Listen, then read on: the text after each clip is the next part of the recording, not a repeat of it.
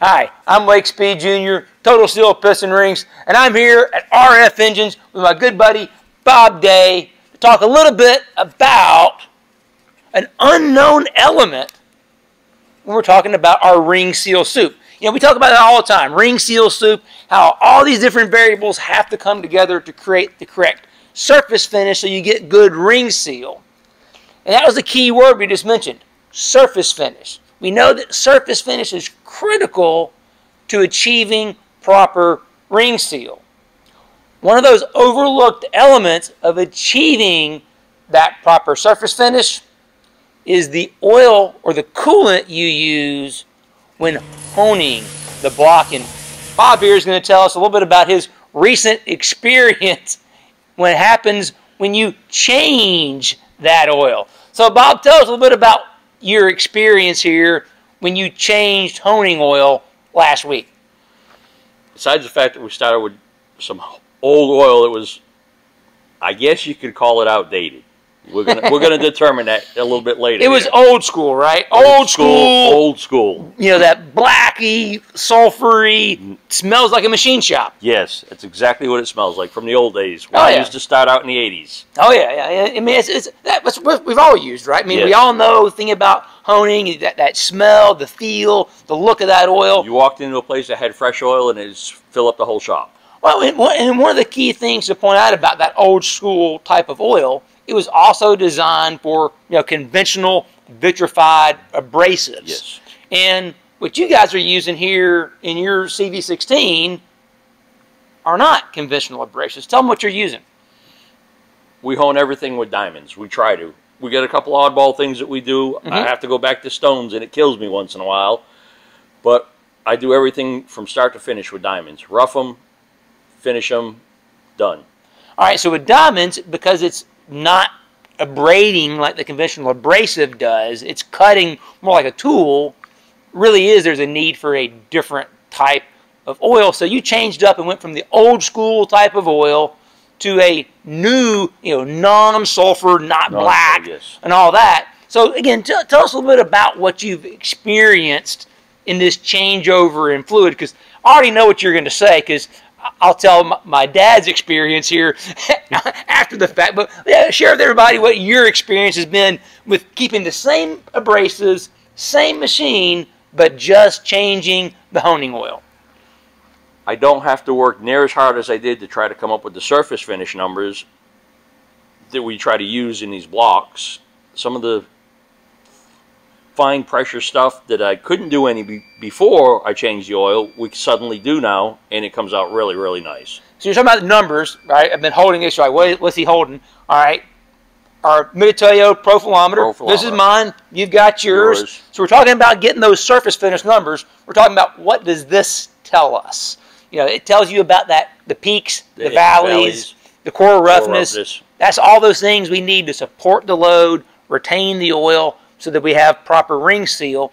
So, like you said, you've been trying to get to those numbers with your previous fluid, with your previous abrasives. Well, like I said, still current abrasives, not previous abrasives.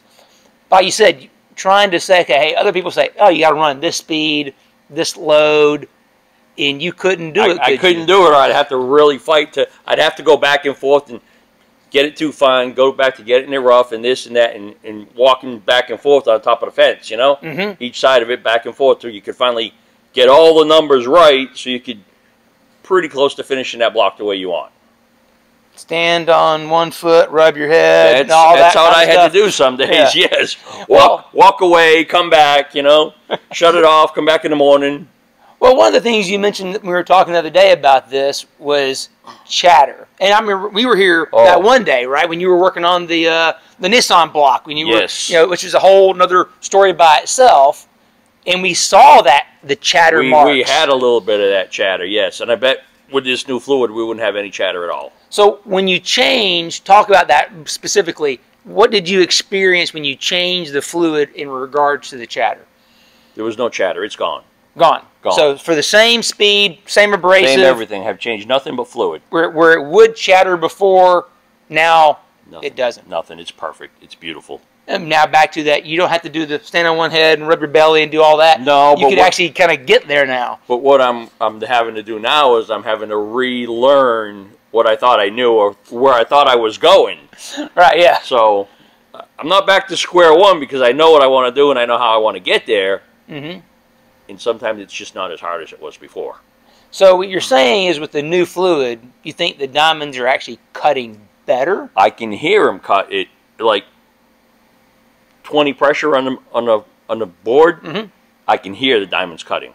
There you go. I mean, and you can really, really hear them cutting.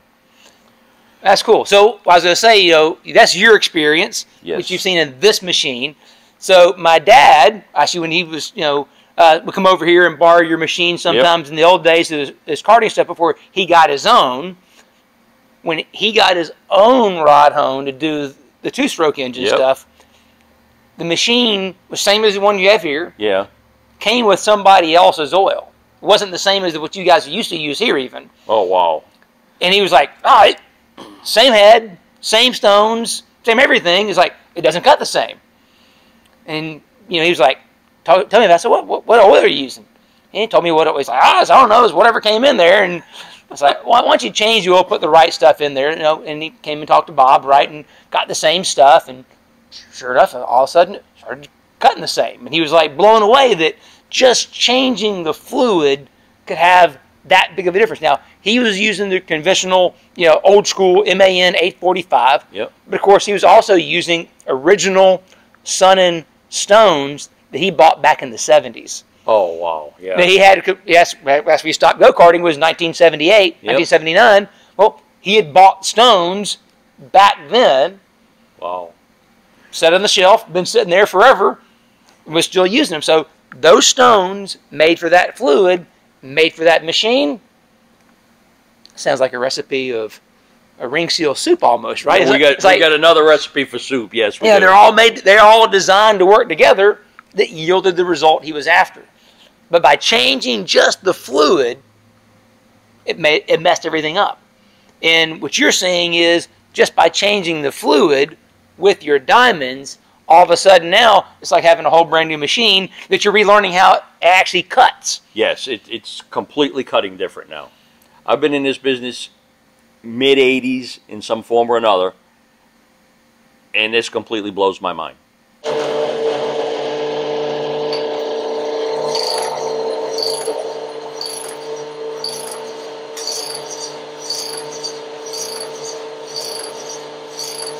Hear how hard it's cut. It's only at 35%.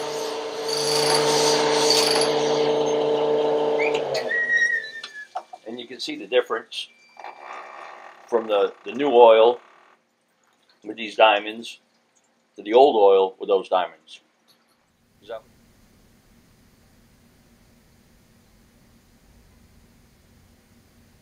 I've never thought it could make that much of a difference. So that's kind of cool. So something to think about as you're trying to get your soup, your perfection, to get the proper ring seal. Don't forget your fluid and fluid maintenance, right? Because that's one important element. Just changing the fluid by itself is a huge deal. But you also mentioned on how to maintain that fluid. You have to keep the fluid clean. There's no way around it. You have to maintain your machine, and you'll learn by the more you use the machine how often you need to clean it. We're not a big production kind of shop by any stretch of the imagination, so we can probably go longer on fluid and filters than somebody who hones a block 2 blocks a day. You know what I mean? Right. Oh yeah. If at the most I hone a block a day at the most. Okay. Yeah. So the more iron you're putting in the fluid, the more often you need to clean it out to keep the fluid maintained. And do whatever you can to keep all of the nasty stuff out of the tank and out of the pans underneath. Yep. Because some of it's always going to make it through the filters. Sure. There's not a perfect filter in the world. Right. Well, that's a good point, too. The dirtier the engine block that goes into the hone, the more junk that's going to be in your fluid, the more often you're going to change it out, and more likely it won't be performing the same. It won't last forever. Right. So fluid doesn't last forever. There are additives in the oil. So even if you're cleaning the fluid, the additives are still being depleted by the mechanical action that's going on inside the hone. Yes. So you do have to top up. You need to freshen it up in order to maintain that level of performance you're after. Right, because now we got complete capacity with oil, so we've got twice as much oil going around, keeping it cooler, keeping it cleaner. It's going to last a lot longer, and you're going to have a better product when you're done. Oh, and then, like I said, better product because you're going to have, not only is the surface finish measured by this going to be better, it's going to be more repeatable, more accurate. So more repeatable. Hole to hole, engine to engine, your consistency is going to be better. And of course, that's the key to being able to make progress, is having that consistent foundation. You have to have the same base to work with to try and make yourself better. Right. I mean, think about it. That engine block, that is the foundation of the engine. You got to have that part right. You have to start there. Yeah. No matter what you do for heads and camshafts and oil pans and oil pumps and all that stuff, if you can't seal the block, it doesn't matter. There you go.